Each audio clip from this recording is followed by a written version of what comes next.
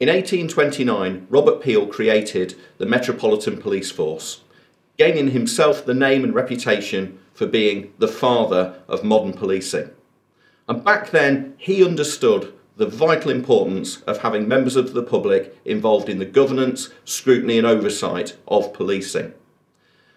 And it's with that heritage that we are marking 10 years since police and crime commissioners were first democratically elected and started making a real difference by giving the public a stronger voice in policing and criminal justice than ever before.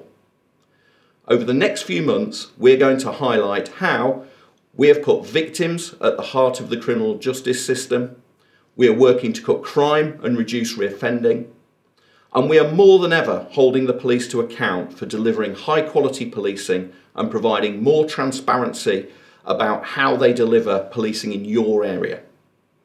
We are working with partners to prevent crime from happening in the first place, and we are helping to drive forward improvements to local criminal justice services.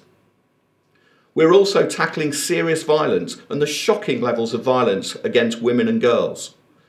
And we're also addressing the challenges that blight our communities, including antisocial behaviour and drug and alcohol abuse that lead to so many other issues that we see.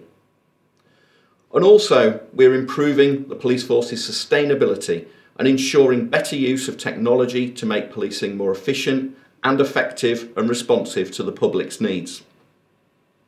There is so much more to be done, but we are working tirelessly on behalf of the public to make a real difference and keep our communities safe for you.